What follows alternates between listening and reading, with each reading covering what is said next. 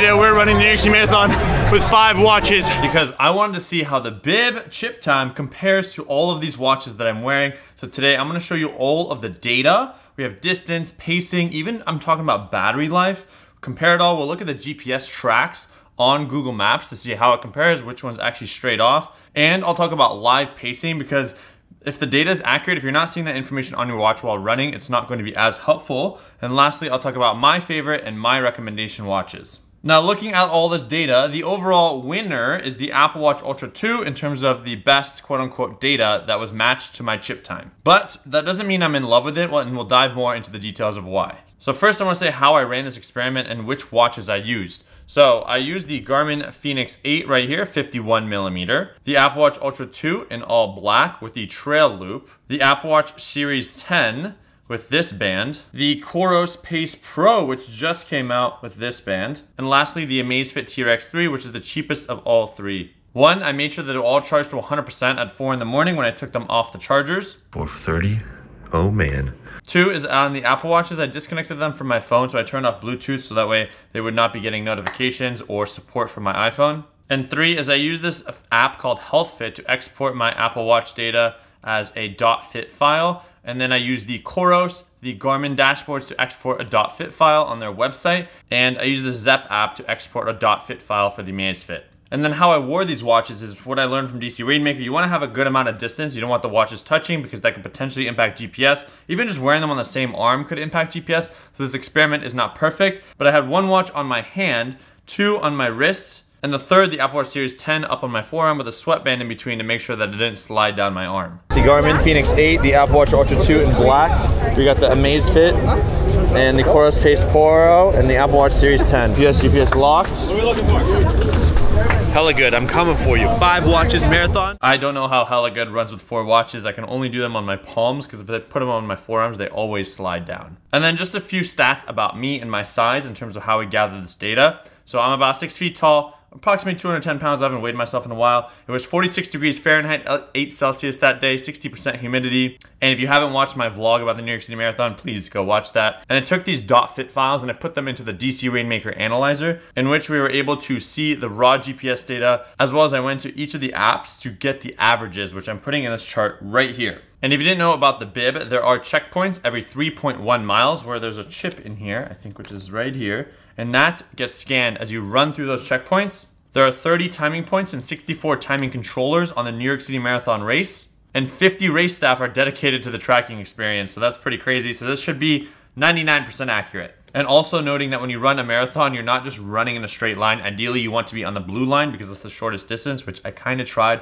But we were doing a lot of weaving in and out of people if you're trying to speed up and get ahead. So I need to take that into account that most likely I did not run 26.2 miles, but potentially half to maybe even 1 mile more than that. Now, first step is to take off my hat because I've been told I should wear this without a hat, and I might shave my head soon, so let's just record these videos without my hat so we remember what my hairline looked like before it's all gone. Battery life. So the first thing in the morning, I took them all off the charger at 4 a.m. My race started at 9:45 a.m. and lasted about 4 hours, which is approximately 2 p.m. So that's about 10 hours with 4 hours of GPS and heart rate tracking. And looking at the winners, we had the COROS Pace Pro and the Amazfit T-Rex 3 at 87%. So they only lost 13% of battery across that entire time. The Apple Watch Series 10 survived 52%. If you have some of the older series watches, they might struggle, but the newest ones will get you through a marathon, don't worry. The Ultra 2, approximately 60%. I actually turned on Bluetooth and I connected to my phone and I forgot to double check the battery. So the battery did get down to like 42% from wearing it for a couple hours after the marathon. And the Garmin Fenix 8 at 83%. One thing to note, depending on the GPS situation, the Fenix 8, the Ultra 2,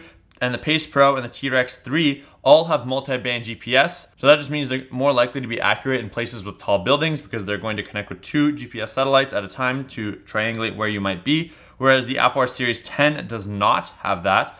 And it's more likely when they're in the multi-band mode that they're going to use more battery life.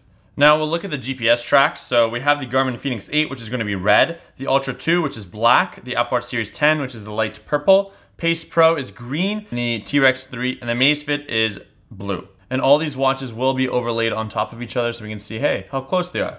So the marathon starts in Staten Island and you actually run across a bridge. And luckily for us, I got to run on the bottom of the bridge, which means the GPS accuracy is going to be a bit more challenging because you don't have a clear view of the sky. GPS satellites are in the sky and you want a clear view to get the best distance pacing data. I started all of the watches just slightly before. When do we start our watches? We'll see the start line. It's gonna look like that. I'm so excited. I'm so excited. Before the actual start point, so we make sure that we got the entire marathon covered. Ready?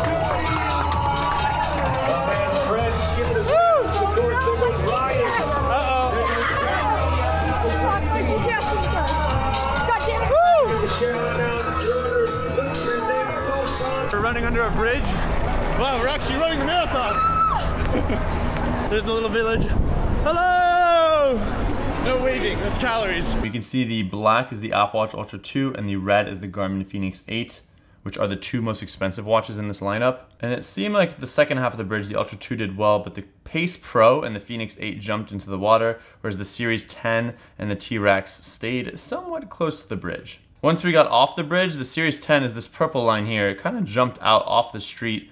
So it strayed a little bit, and then all of them, once we got out of that bridge, they all lined up on top of each other. Looks like the data's looking very strong here. We got around these loops. They look clean. They look really close to each other. This looks so nice. It looks like they're in synchronization. It's a synchronized dance with all the watches. We got a little bit of a stray here with the Ultra 2.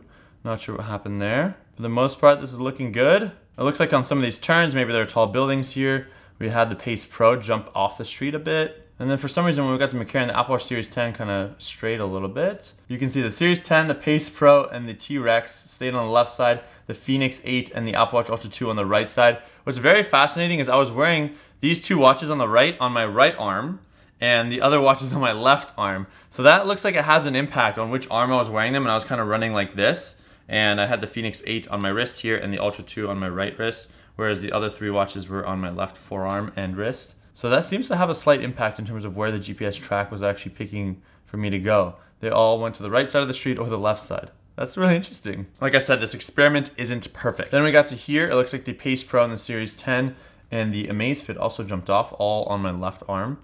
Maybe there were just tall buildings on the left side that made it harder for them. Then we entered the Queensboro Bridge. So another bridge where you're actually running underneath and the sky is pretty much blocked. And that's where all the watches started to struggle. It looks like they're kind of jumping around everywhere as we go through the bridge.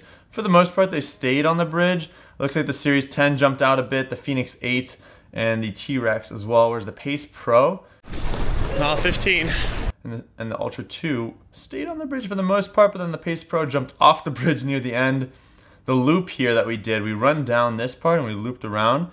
It looks like the Series 10 and the Pace Pro cut the loop a bit short because they were off the bridge earlier on. But once we were back in the street, pretty consistently strong. It's insane how much the three left watches are close to each other, and then the watches on my right arm are also close to each other. Even this like 1 foot of distance between the two watches trying to get GPS signal separated them on left and right sides of the street. That's fascinating. That's actually really fascinating. Over here we had the Amazfit, the Series 10 and the Pace Pro jump around a little bit. Maybe there are tall buildings on the left side. I will actually have the DC Rainmaker link, public link below if you want to go dive into this information yourself and see it all. At this point, this is the one spot where the Ultra 2 jumped off the crowd. I'm not sure. I got kind of tired of hanging out with everybody. Small segment, but overall it was holding strong. Then we got into Central Park, going down 5th Ave. Same thing, the watches on my left wrist, I think because the buildings were on the left side, they might have just started to stray a little bit. What's interesting is the T-Rex, which I think was on my hand, so that was probably the closest to the inside of my body, had the best data. The Series 10 was the farthest out, and the Pace Pro was on my left wrist. You can see how even in the order on my arm is the same order that the GPS tracks are, so something was disturbing them in the left side most likely. Even just that slight change of like wearing it on my hand, on my wrist, or on my forearm had an impact on the GPS signal. And then here's the finish line. Same thing. Left side is where the buildings are. Right side is where the park is. It looks like the Apple Watch, it's a direct straight line, the Ultra 2. So it got smoothed with Apple Maps data. Even over here, it's like a sharp turn, straight line, which I'll speak about the final distances in a second. But even the finish line, the left watches struggled a bit, and then they all finished right here at the end of the finish line. So for the most part, I would argue all these watches are pretty good. They're good enough. You're never going to get perfect data, but there's little strays here and there and some watches here and there. But I would say for the most part, held on pretty strong considering I was probably eating gels, I was holding things, maybe I was hugging friends, like that could also impact the GPS data. But none of these watches had any massive issues. All of them have multi-band, dual-band GPS except for the Series 10, and the Series 10 still held up pretty well. But I know most people aren't going to look at the GPS tracks in this much detail. You're going to look at the actual total data around distance and pacing. So let's look at that. And that's where I built this chart. So from a time perspective, my marathon time was a 3:43:35. Very quickly. Obviously the Apple Watch Ultra was the closest in time.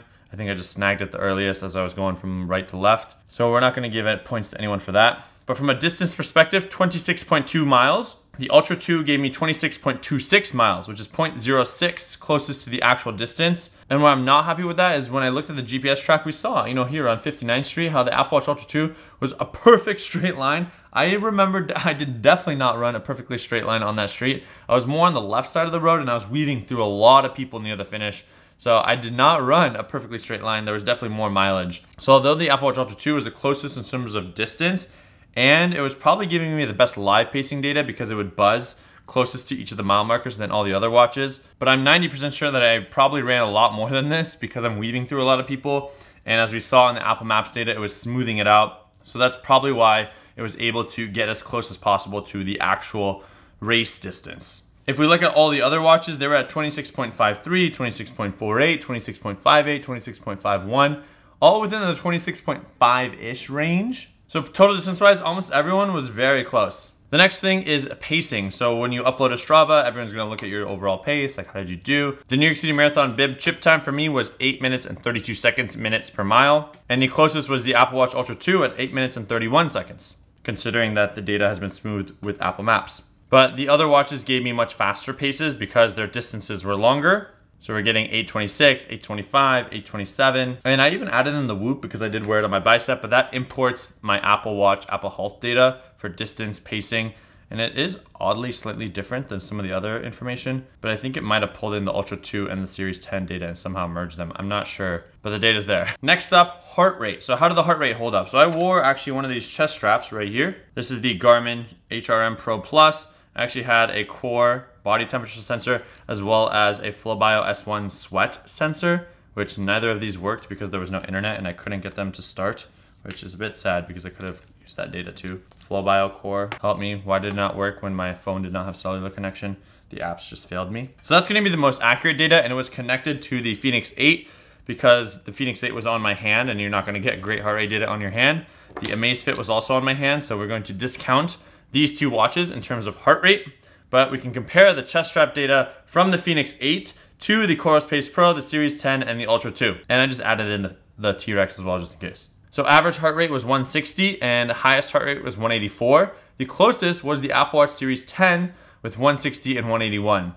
The Pace Pro was pretty close in terms of the average. It missed the highest heart rate by like 8 beats per minute, so I'm not sure, maybe it struggled on the higher heartbeats, but from a general perspective, it was able to get most of my heart rate data. And then the Apple Watch Ultra 2, I think because it's a bigger device, it's the same hardware, same software, it struggles a little bit when it comes to getting the most accurate heart rate data. I tried to wear the Trail Loop, which I found to be a bit more accurate for heart rate data, but it was just slightly more off than the Series 10. The Series 10 is just very small. This band makes it very easy to make it tight, and it's less likely to wobble around and more likely to get better heart rate data. I even wore the Whoop as well on my bicep. It's right here. I almost always wear it on here. I have a tan line even.